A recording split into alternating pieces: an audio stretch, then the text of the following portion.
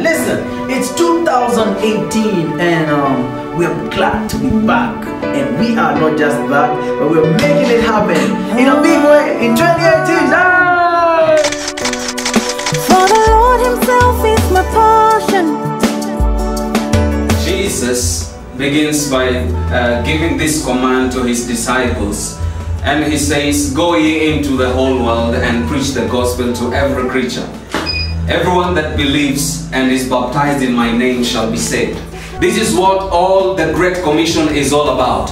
Reaching out with the good news of the gospel that Jesus died so that we may receive forgiveness of sins. Jesus died so that we may be reconciled back to our Father. The relationship that had been broken in the Garden of Eden. The Bible says that God was in Christ reconciling the world unto himself. Jesus lives within us by his Spirit.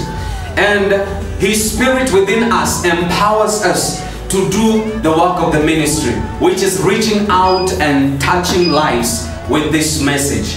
So we are here today to announce to you that Jesus Christ is the same yesterday, today, and forever. He hasn't changed. He lives within us. He has given us the power and the authority to reach out, to set the captives free, to set those who are bound by the enemy, to loose their bands, and to set them free, to receive eternal life and begin to live in the newness of life that comes from the inside out.